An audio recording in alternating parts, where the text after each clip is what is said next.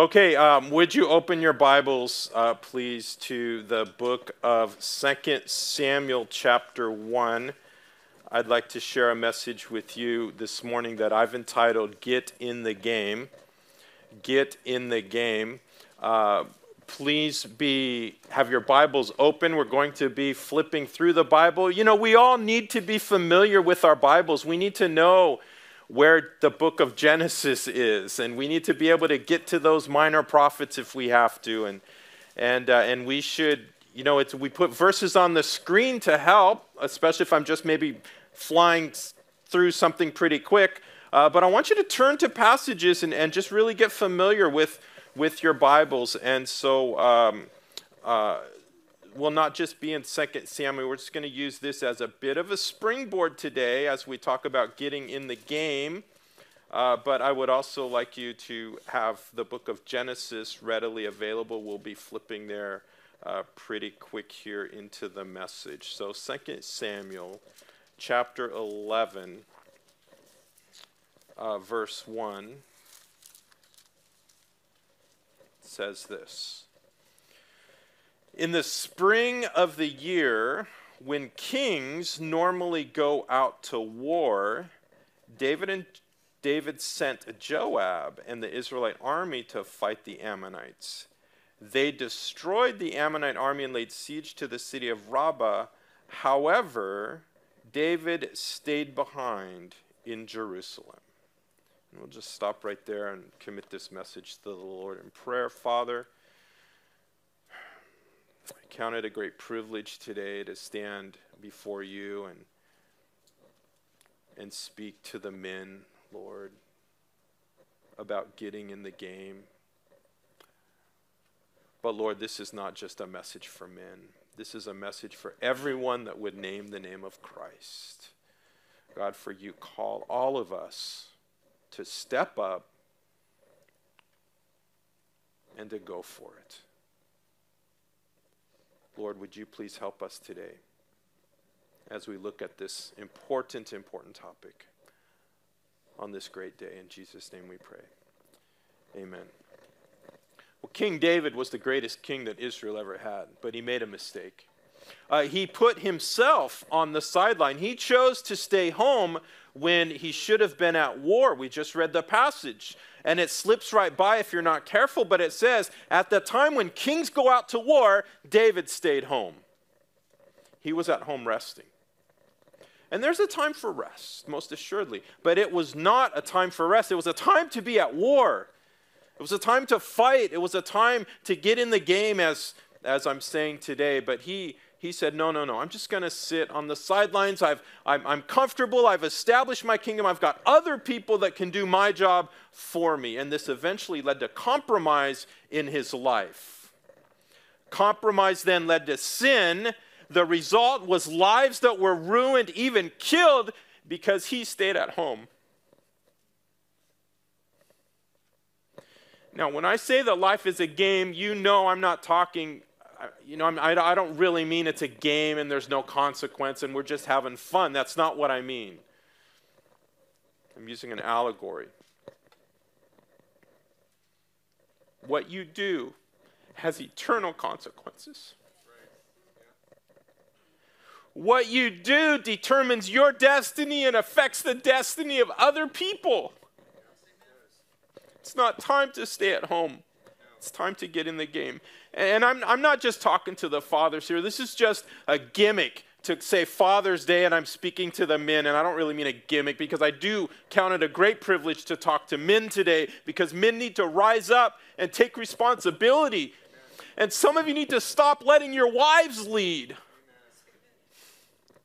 And listen, my wife is the most amazing woman in the world, and she leads because I ask her to lead, and we work together. And so I'm not saying lord it over your wife and put her on the sidelines. But I'm saying if all you're doing is sitting around and letting your wife make all the decisions while you watch TV, there's something wrong with that. Because God calls you to lead, guys. And ladies, maybe you need to let him lead. Maybe you need to sit back and say, what should I do, honey? Do you want me to, should we buy the, what's your decision, honey? And if he says, I don't care, do whatever you want, then you say, well, why don't you pray about it, and I'm just going to wait for you to get an answer from the Lord. And there may be long-standing patterns that we need to correct. It might be hard. I'm in like 5 minutes in, and I'm way off my notes right now. But no matter who you are, we need to step up. We need to be fully committed to Christ. Come on, look around, guys. Look around at the world. It's not time to play. It's not time to just be consumed with entertainment. And there's a place for entertainment, but you got to be fully committed to Christ. Getting in the game means that you are where you're supposed to be. You're not just being an observer, but you're being a participant. And so here's what I want to do today. I want us to look at 6 men in the Bible. They're all fathers. And we're going to pull out one characteristic from each of these men's lives, and we can apply it to your life. Now, don't try to apply all 6. Just pick one, something that God's working in your life. And to make it easy, how many of you like easy? I like easy.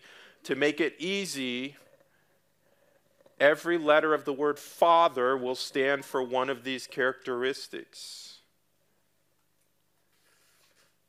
All right, people are already texting me about my message today because they're watching online. Okay. He said, please stay off your notes.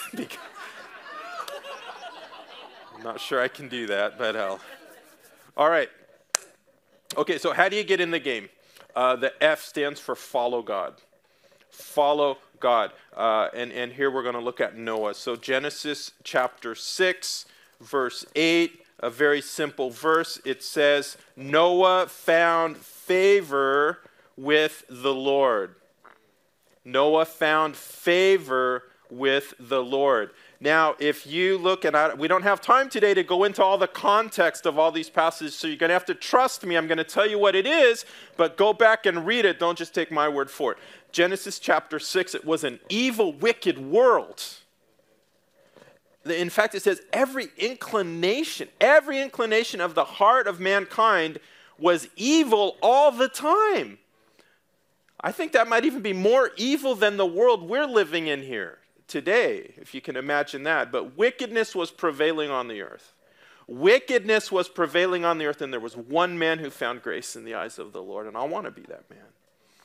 And so this is the first step in being all in for Christ, is that you must receive the grace of the Lord. You know, brothers, that we have to have Christ in our lives, and we have to receive the grace of the Lord. We have to live by God's grace.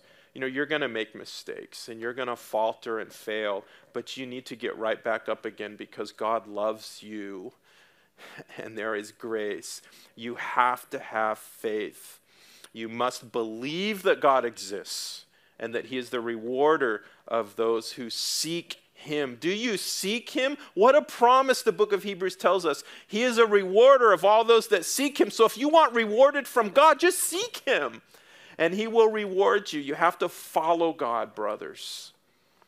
And with faith comes obedience. This is what it means. It doesn't mean I just follow God, I go to church. No. Faith is not just this intellectual acknowledgement. Yeah, I just believe God and then I do whatever the heck I want. And sorry, I said the word heck on a Sunday sermon, but it's Father's Day. There's other pastors that say a lot worse things, but listen, faith is not something that just appears on a list of what you believe. It's not just you filling out an application and you check, I'm a Christian. That's not what I'm talking about. I'm talking about following God, walking by faith, living for Christ, Jesus first. You live by faith, and faith lives by action. Okay? Faith is something that leads to action. James chapter 2, verse 14, it says, what good is it if you say you have faith but you don't do anything? That kind of faith can't save anyone. If you see a brother or sister that has no food or clothing and you say, hey, take care, have a good day, be warm and well fed, but then you don't do anything to meet their needs, that's not faith. faith by itself isn't enough. Faith by itself isn't enough. If it produces good deeds, if your faith motivates you to do something, that's real faith. And so Noah was a righteous man. He found favor in the eyes of God. The Bible says he was blameless among the people of his time in this evil age. He walked by faith. But look at verse 22 of Genesis chapter 6. What does it say? It says, Noah did exactly everything as God had commanded him. You see, faith leads to obedience. And to say follow God means that you're going to obey God. The Bible says something, you're going to live by it. And this is how we follow God, by following the Bible. J. Charles Stern said, faith is fostered by prayer. Faith is fortified by the study of the Word. And faith is fulfilled by yielding moment by moment to the Lord Jesus himself. Lord, what do you want me to do? Okay, I'm going to follow you. What do you want me to do? Okay, I'm going to follow you, God. I'm going to follow you. Help me to make the right decisions, God. I'm going to follow you with my decisions. So to be a man of God or woman of God is to pray, to study the Word, and to yield to Jesus moment by moment. That's F in the word Father. We've got 5 more. A is for act with purity. Act with purity. And for this, we stay in the book of Genesis. We go to Genesis chapter 39. I want to tell you about Joseph. If you haven't met Joseph, you need to know him. Read the latter chapters of the book of Genesis, starting in 39 and moving to the end of the book. You see, Joseph was abused and mistreated. And mistreated is a kind word. He was trafficked. He was sold into slavery. He had a rough go of it. But God had mercy on him and puts him into a place of influence, puts him into a place of leadership in the government. And he would make decisions that would literally affect the lives of almost everybody in the whole nation. He was making decisions and it was affecting a whole nation. Wouldn't you want to have a godly person in that position? Wouldn't you want to have somebody who's smart? Matters who you vote for, folks. Matters who you vote for. You better vote. You better vote. It's the least you could do. Okay, Genesis 39, verse 6, it says, Potiphar gave Joseph complete administrative responsibility over everything he owned. You see there, maybe Joseph wasn't voted, and okay, let me democratize this passage just for a second, okay? Let's just say Potiphar was voted in. And I know he wasn't, not in this culture, but let's just say he's the president. He's the leader. He's the head of the nation, right? He appointed Joseph, who's a godly man. So you got to vote for the right person who's going to appoint the right people. Because maybe the person in charge isn't a Christian, but maybe they'll appoint the Christian. Maybe they'll appoint, and not just a Christian, folks, but a really well-versed, gifted Christian. Okay? Matters who you vote for. Okay, so Potiphar gives Joseph complete administrative responsibility. It says in verse 6 of Genesis 39, when Joseph was there, he didn't worry about a thing except what kind of food to eat. And then the Bible tells us Joseph was a very handsome and well-built young man. Why does the Bible say that? Well, because of verse 7. See, Joseph was good at what he did. He worked hard to please his boss, but he was also pleasing to his boss's wife. Verse 7, Genesis 39, Potiphar's wife soon began to look at him lustfully. Normally when we think of lust, we think of men lusting after women, but here you have a woman lusting after a man. Come and sleep with me, she demanded. A lot of men's dream right there. But Joseph refused. Look, he told her, my master trusts me with everything in his entire household. No one here has more authority than I do. He held back nothing from me except you because you're his wife. How could I do such a wicked thing? It would be a great sin against God. She kept putting pressure on him day after day, but he refused to sleep with her, and he kept out of her way as much as possible. One day, however, no one else was around when he went in to do his work, probably because she orchestrated that. Then verse 12, she came and grabbed him by his cloak, demanding, come on, sleep with me. Joseph tore himself away, but he left his cloak in her hand as he ran from the house. And he paid a great price for that, by the way. but he acted with purity. You see, he knew how to deal with temptation. You cannot be a godly man today unless you know how to deal with temptation. Got to learn how to deal with temptation, and you make the decision now, because now is a safe time. Hopefully nobody here is being tempted by it. But so now you say, okay, when I'm tempted, this is what I'm going to do. I'm going to look away. I'm going to turn it off. I'm going to tell somebody, whatever that is, you understand your weakness now, and you make a decision. I'm not going to put myself in a compromising situation. You act with purity because you're a dad. Because your life counts. Your life is not your own, guys. Your life is not your own. It impacts other people. What you do, what you even think affects other people's lives. And so you can't play around with this, man. You really can't. 1 Corinthians 10:13, I talked about this a few weeks ago. The temptations in your life are no different from what others experience. God is faithful. He will not allow the temptation to be more than you can stand. When you are tempted, he will show you a way out so that you can endure. There's no temptation that you're going to say, guys, I just can't do it. I can't. No, because this verse says that God's not going to do that. Any temptation you'll ever face, he'll give you a way out. And what was Joseph's way out? He ran away. Do you know he lost his job? Because of temptation. He said, there's too much temptation at my job, so I'm quitting. No 2 weeks notice, I'm out of here because this lady's going to bring me down. There's nothing more important than your personal holiness.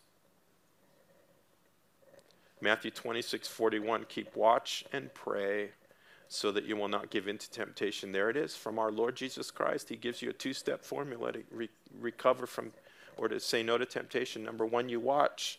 Look at your life. Watch. Where's that temptation coming from? And you better pray. God, help me, please.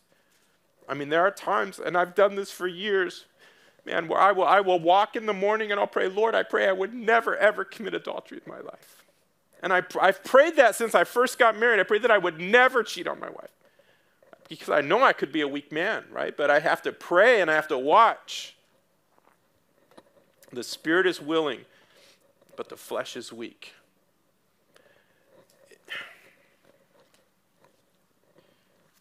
Oh, I wish this would happen at the last service when I have so much time. Wait, I have to show you this verse.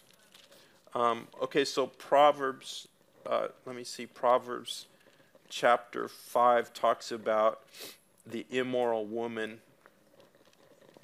Let me see here. Lord, help me find this.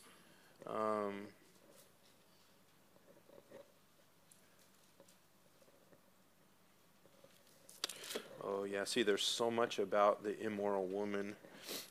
There's 3 whole chapters here, and I thought it was at the end.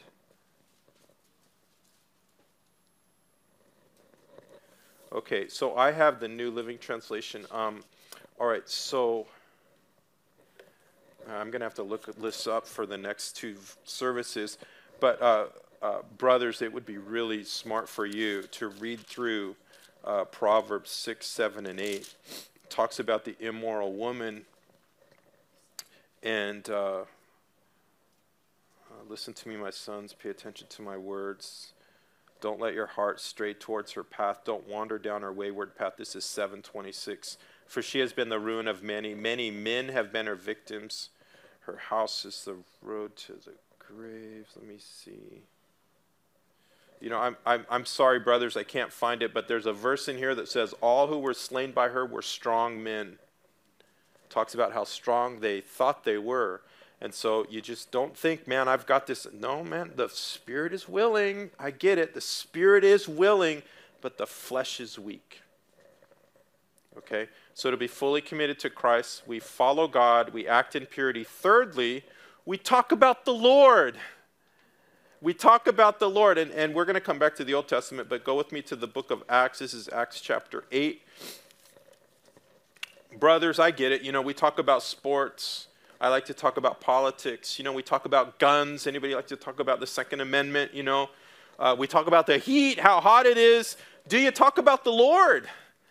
Talk about the Lord. In Acts chapter 8, verse 4, it says the believers were scattered everywhere, preaching the good news about Jesus wherever they went. And then it mentions this guy, Philip, verse 5, went to the city of Samaria and told the people there about the Messiah. Everywhere Philip went, he was talking about Jesus. And as a father, I find it so important that I lead the conversation in my home about God. If you start talking about God, people are going to talk about God. If you don't talk about God, the conversation may never get to spiritual things. Just talk about God. What do you think about God? Has anybody prayed today? Have you read your Bible? You know, I read John. Do you know, anybody know what John 3 says? I mean, you just talk about the Lord. It's so easy, guys. Come on. Just talk about God. Lead that conversation in the home. Don't be afraid. You don't have to know all the answers, okay? It's okay for people to ask you questions you don't know the answers to. But you can ask good questions. And if you've got a steady diet of God's word and you're spending time in prayer, you're going to be able to talk about the Lord. Colossians 4:6, let your speech always be with grace, seasoned with salt, that you may know how you ought to answer everyone. Grace in your speech. Another way to say that is that your speech is attractive. The old preacher Donald Gray Barnhouse wrote, it's a sad fact that the tongues of professing Christians are often all too busy doing the devil's work. The tongues of professing Christians. Are you talking about what God's doing in your life? Steer conversations toward Jesus. This is how you lead. Speak encouragement to one another. Encourage one another. Speak to your spouse, those in your house, your friends, your coworkers. Encourage them in the things of God. Okay, so that's F-A-T, spells fat. But now the word H is have patience. This is good for brothers. Have patience. Just relax. To get in the game, you have to be patient. Job, the book of Job. You know, relationships require patience, don't they? No? Okay. Anybody here married? If you're married, you know you need patience. My wife's listening to me right now, so I better be careful what I say. Listen, being a dad requires patience. You know, you have to listen to your children. You have to listen to their heart. Why am I crying so much today? You know, I think because this is really personal for me, because I just want to be a great dad, man, you know? And my youngest is 14, and so I've had, you know, a lot of years of being a dad. But we have to be patient. We have to be patient. Doctors aren't the only ones with patience. It's Father's Day. Come on, I had to throw another one in there. All right, let me see. The book of Job is right before Psalms. Okay, Job. So Job, man, there's nobody in the Bible had more patience than Job. My goodness. Listen, you're going to go through suffering, okay? There are no exceptions here. Everyone here is going to go through suffering, and probably intense suffering. Probably suffering that you're not ready for, and you won't be ready for it until you get there. And God will give you the grace you need to go through it, but it's not going to be easy. It's going to be very painful. It's going to be very painful. Life brings suffering, no exceptions. And so you need to hear this, the lesson in Job, to be patient in suffering, because Job lost everything. He lost his kids, man. He didn't lose his wife. His wife's like, hey, why don't you curse God and die? So Satan left her alive because he was going to use her to try to trip him up. Right? But he lost all his wealth in a day. Lost his health in a day. All of his kids died. Lost his businesses. And then his friends come and they're, oh, Job, man, we're so sorry. And they just sat there for 7 days. They couldn't say anything. And then they made the mistake of trying to comfort him, trying to talk to him and give him all these theological reasons why he's suffering. They should have kept their mouth shut. You know, people that are suffering don't need your explanations for their suffering. They just need your friendship and your presence there. They just need to know that you're with them and that you love them no matter what they go through. And you're going to be there with him. but he maintained his integrity. He kept believing. He stayed with the Lord. He didn't suffer perfectly, but God brought him through it. Listen, you're going to go through profound suffering. It's simply the way of life, and it's in the crucible of this suffering that your character is going to be forged, and you will learn compassion, and you will experience comfort, and you will be able to minister to others. Mike, oh, never mind. I got some here. I've never had to do this during a message before.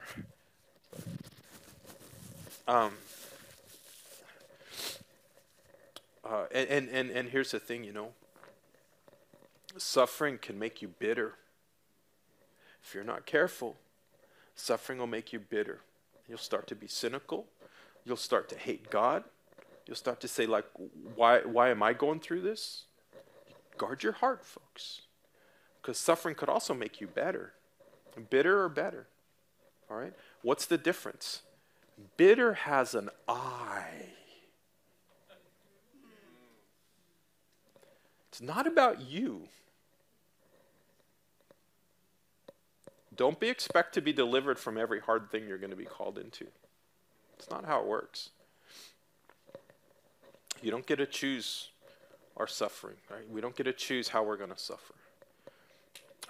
British critic William Hazlitt said, "It is better to drink of deep griefs than to taste shallow pleasures."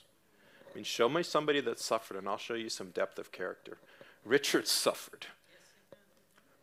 Casey suffered. Right? You want to talk about the Lord? You can talk to these people. They'll talk about the Lord. And I know there's many of you in here have suffered. I know their story a little bit more than some of you. Okay. The letter E in Father stands for excel in love. Excel in love. Abraham, Genesis chapter 22. I'm not going to go into this story very far here, but Genesis 22, it says, sometime later God tested Abraham's faith. Abraham, God called. Yes, he replied, here I am. Take your son, your only son, which wasn't his only son because he had Ishmael too, but God only recognized Isaac because Isaac was a work of the Spirit, not a work of the flesh. Take your son, your only son, Isaac, whom you love. Here's what I want you to know. Abraham loved Isaac. First time the word love appears in the Bible, Genesis 22. And it's talking about the love of a father to a son, which foreshadows the love of God to his Son, Jesus Christ. For God so loved the world that he gave Jesus. So Abraham loved Isaac. Men, we need to be lovers of God and lovers of people. Man, we can't even fathom the intensity of this test that God was putting Abraham through, and I'm not going to really talk about this test. But I just want to say that we have to love God supremely. We have to be men of love. Matthew chapter 10:37, if you love your father or mother more than you love me, you are not worthy of being mine. If you love your son or daughter more than me, you are not worthy of being mine. You have to love God first. It's got to be your first love.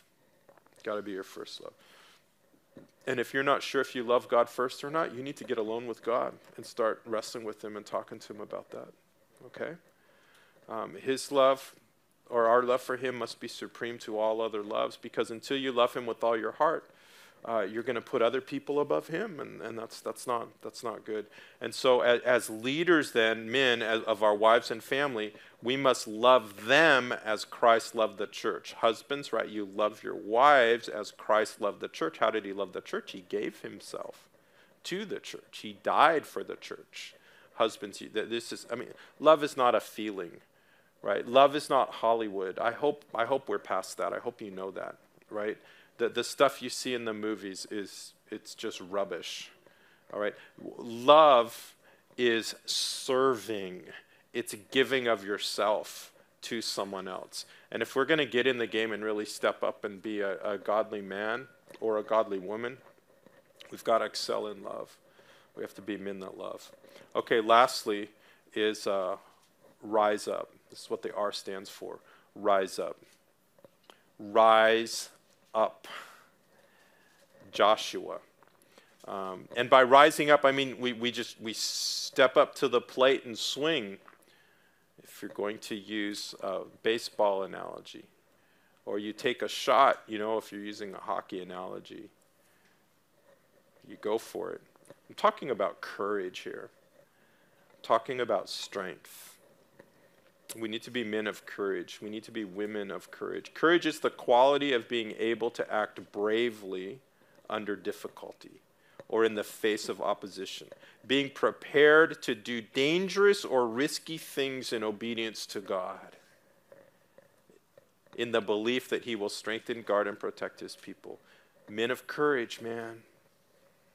I don't think I'm a naturally courageous person, but I've learned that it's my role as a man to step up and here we go. God, I'm just going to go for it. I mean, Joshua chapter 1, God's raising up Joshua as this new leader of the people. Joshua chapter 1, after the death of Moses, God speaks to Joshua. Joshua's the only person in the Bible who doesn't have parents. Joshua chapter 1, it says, do you have your Bibles? Joshua chapter 1, verse 1. It says, Joshua was the son of Nun. All right. You get 5 jokes today, right? 3 at the beginning. All right. So Joshua, son of Nun, Moses' assistant. And so God says, Moses, my servant, is dead. The time has come for you to lead these people, Joshua. I promise you what I promised Moses. Wherever you set your foot, I'm going to give you that land. It goes through the borders of the land. Verse 5 says, no one's going to stand against you. I'm going to be with you. I'm not going to fail you. I'm not going to abandon you. I think this is God's word to us. Jesus said, I'm going to be with you, right? Till the end of the age, he's going to be with you. And then he says this in verse 6, Joshua 1:6, be strong and courageous. You are the one who will lead.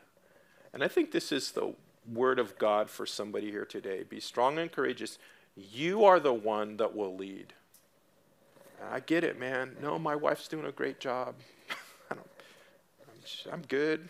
No. In a couple of weeks, I'm going to talk more about this as we get to 1 Corinthians 11. But brothers, read 1 Corinthians 11, just the first few verses.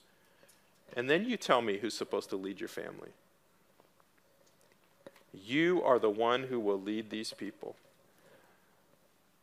Joshua's getting ready to accept this awesome new position in this role in life. You're the leader. He's going to have to lead God's people into many battles. He's going to have to deal with many different conflicts. He was going to need to have courage. Leadership takes courage. He's going to have to push through. You can't get courage by reading a book, man. You can't get courage by taking a webinar or signing up for a course. I don't even know if you can get courage by spending time with other courageous people. The only way to get courage is by stepping out, man. It's by doing something that requires courage. You can go to the gym all day long, but until you pick up those weights and start lifting, you're not going to build any muscles. Courage requires doing courageous things. Courage requires doing courageous things. Brothers, some of your wives are desperate for you to lead them. Some of your wives are dying inside because you're not leading. It'd be easy. It's so easy to stay home and sip a drink and watch TV. But God was saying, Joshua, not today. It's your turn to get in the fight. It's your turn to rise up and be a leader. I haven't really brought this into this message, but all of these men that we're talking about were fathers. Philip had 4 daughters. They were all fathers. And Joshua 24:15, it says, but as for me and my house, or me and my family, we will serve the Lord. Mrs. Joshua didn't say that. Mrs. Joshua didn't say, no, it's okay, honey. No, Joshua's saying, you know what? We're serving the Lord. We're going to church on Sunday. We're going to that 242 group. We're going to go early and help them do this or that. We're going to pray before we eat. That was Mr. Joshua. that said that. You're the leader of your family, brothers. And okay, so to the single brothers here, or maybe you don't have a family. You're still a leader. Do you understand that? You still have to lead yourself. And maybe God's preparing you for what you don't know. Man, this world needs leaders. Oh my goodness, this church needs leaders. I would love to have all of our leaders rise up from within the church and not have to bring people in from outside. It starts in the home. Make the decision that you are going to serve the Lord by being courageous. Guys, it's in you, okay? Because God's put it there.